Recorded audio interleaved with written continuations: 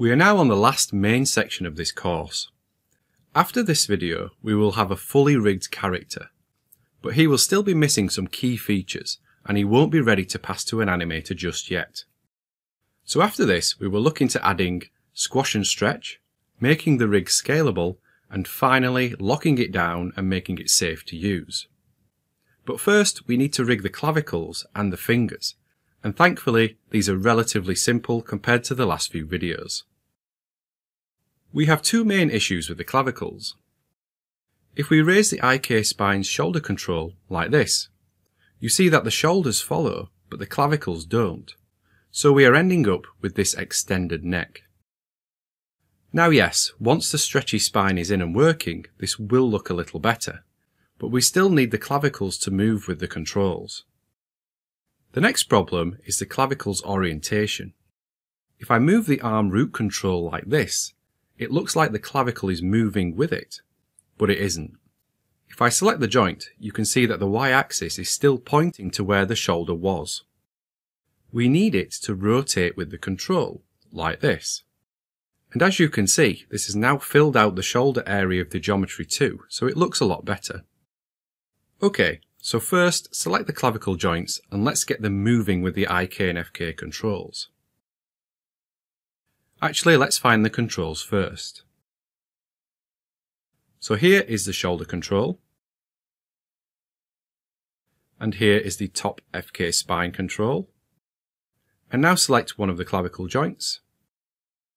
Go to Constraint, Parent, and open the options. Enable Maintain Offset, and we only want the translations constrained, so disable Rotate. We're going to work on the rotations a little differently later on. Apply that. Now repeat it for the opposite clavicle joint. So there we have our two weight values. Now we just need to blend between the two as the spine moves between IK and FK. And you should be an expert at doing this by now. Open the node editor. And bring in the cog control,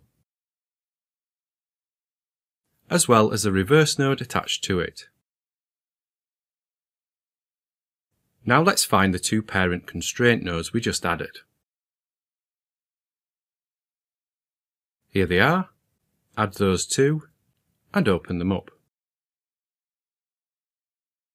Now simply connect the IK-FK switch attribute to the spine 3 FK weight attributes.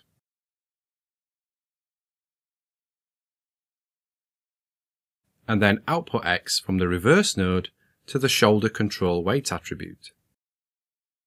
As easy as that. So let's close this.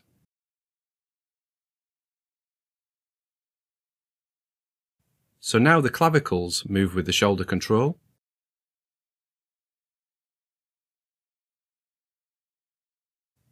And they move to the FK controls when needed. Okay, good. Now let's look at the orientations. First, let's display the rotational axes so we can see how these are being affected. So you can clearly see, as I move the control, the rotations on the clavicle joints aren't being updated. What we can do is use aim constraints again to make sure the clavicle always points towards the shoulder. But to ensure we don't get any rotational issues or the joints flipping, we will use a locator again, just like we did with the twist joints, to stabilize the constraint. So create a new locator and match it to the upper spine or spine 3's position. So it's up here now. Let's move it back behind the torso and scale it a little so we can see it.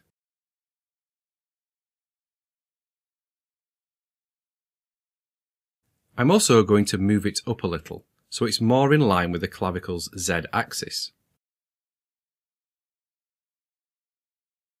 Around here should be fine. And let's rename this to clavicle aim. We want it to move with the torso, so parent it to the spine 3 joint.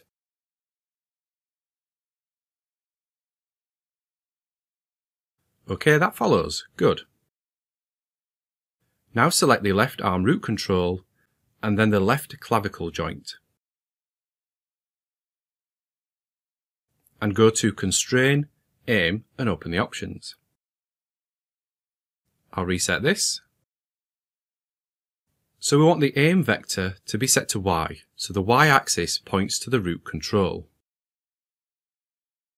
World up type should be changed to Object Up, so we can use the locator's position. And now add the locator's name, Clavicle Aim. The up vector also needs to match the axis which will be pointing at the locator. So this is -Z.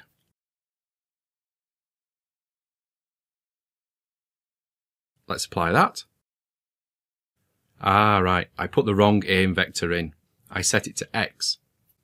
Let's undo and change this to Y.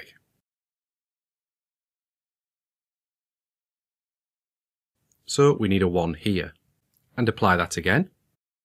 Okay, that's better. Y is pointing at the control now. It's important to mention that you can edit an aim constraint after you've created it, just in the attribute editor. So you don't always need to delete them and recreate them if you added in the wrong values. So what I want to do now is undo it and reset the root control, because I don't want there to be too much movement when created. So I want to double check this when it's applied in a neutral pose. Let's apply this again.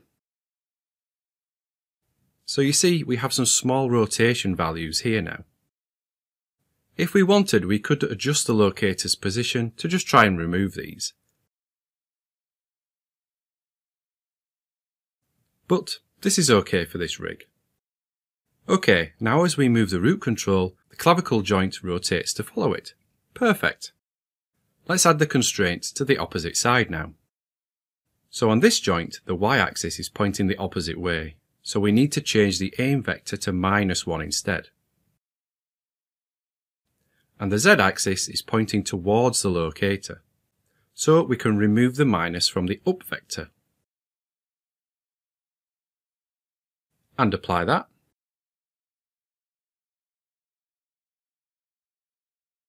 That works now too. And both are locked to the locator, meaning we can pose the spine and the constraints are more stable, with less risk of them flipping. Okay, that's the clavicles rigged. Now let's look at the fingers. We have all these finger controls, just like we had with the FK toes, so we need to wire these up. Unlike with the foot though, we won't be using both an IK and FK setup with the hand. All we need for this rig are simple FK controls. But these will need to be available whether we are working with an IK or an FK arm. First we need a group so we can eventually get the controls to follow the hand. So create a new empty group and call it Hand Left Control Group. We need this to be in the same position as the wrist, so match it to the left hand joint. There it is. Now parent it to the main root control alongside the other controls. Actually, let's move it to the left arm group.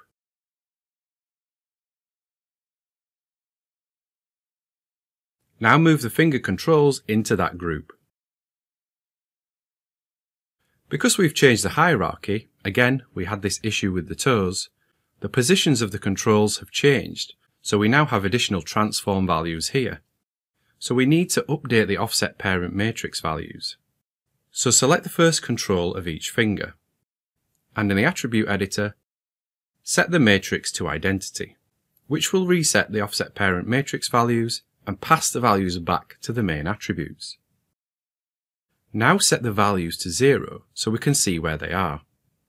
Actually, I'll move them out of the hierarchy so we can test them properly. So, reset again. And the first control should be at the world root. Okay, good, they are. So they don't have an offset baked into them, which is good. Okay, parent these back to the hand group, and now match each control's position and orientation to the first joint in each finger, moving them back into position.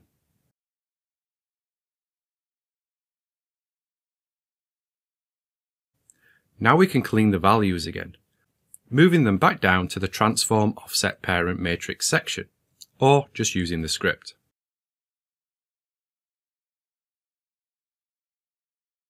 That's better, all zeroed out. So with the toes, we also cleaned the joints too. But remember, we were working with the FK skeleton then, whereas this is the main skinned skeleton, so we can't do that here. We also need to maintain the values when this is animated and then baked, so we need to use just basic constraints.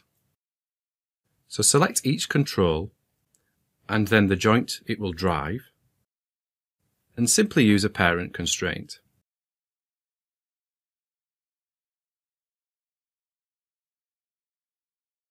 Remember that you can press G to repeat the last command rather than manually applying the constraint each time.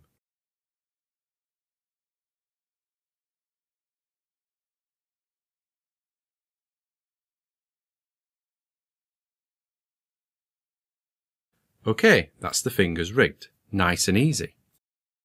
What we need now is for the controls to follow the arm as it moves. At the moment, they just float in space.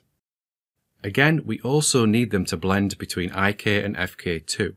But with this setup, we don't need to worry about connecting to the IK-FK switch attribute. Let's clean the control group first. Now select the hand left joint, and then the hand left control group, and go to Constrain Parent. So now the fingers will follow wherever the hand control goes or rotates to.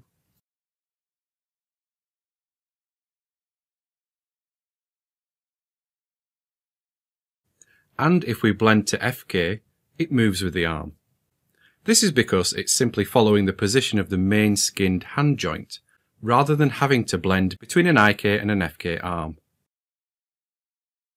Okay, there we go. A much shorter and simpler video for you all, but we now have all the main areas of the rig built and working.